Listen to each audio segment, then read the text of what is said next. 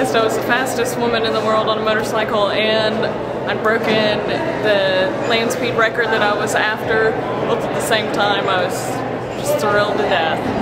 I'd just thrown a rod through my cases at 234 miles an hour, and I was screaming with joy. So I was very happy. Everything happens really quickly. Really have to keep an eye on all of my data on the dash.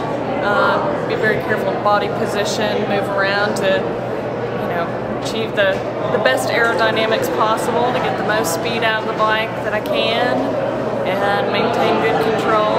It's not a lot of traction out there on the Salt, so sometimes that can be a little hairy. Right at the end of the timed mile, I lost the rod through the cases, and I immediately pulled in the clutch and pulled off.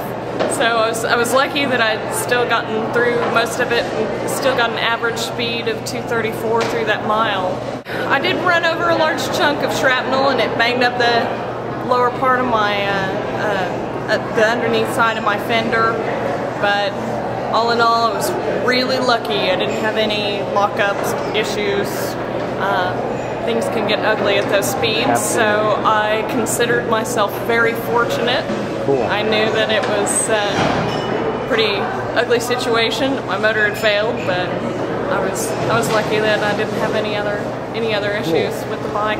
I actually just got back from Baja to get to the banquet. Just flew in this time yesterday. I was in Mexico for the Baja 1000. So mostly just being around motorcycles non-stop. This is my big celebration, is the banquet.